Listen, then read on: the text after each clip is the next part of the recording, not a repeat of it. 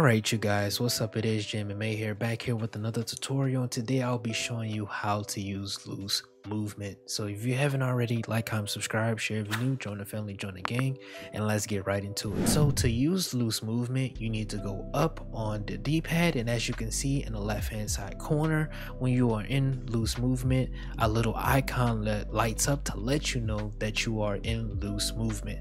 Now when you are in loose movement, remember you are more vulnerable to get KO'd or knocked down, so be careful with your defense. Now in loose movement, you are in complete control, and what I mean by that is you're in complete control of the special animations that you have in loose movement. So if you double tap to the right, you do that. If you double tap to the left, you get this animation right here. You are in complete control of these animations, so be careful, okay? Because like I said earlier, you are more prone to getting knocked down or knocked out. Now this is a great little addition that Undisputed SCI that they added into the game.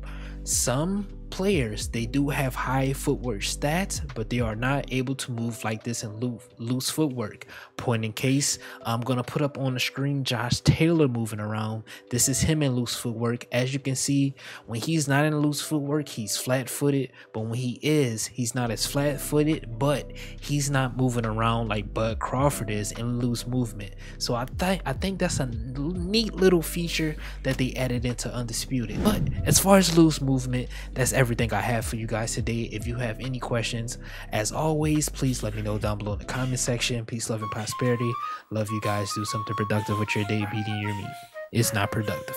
See you guys next time. It has been JMMA with another Undisputed tutorial, and I'll see you guys next time. Peace.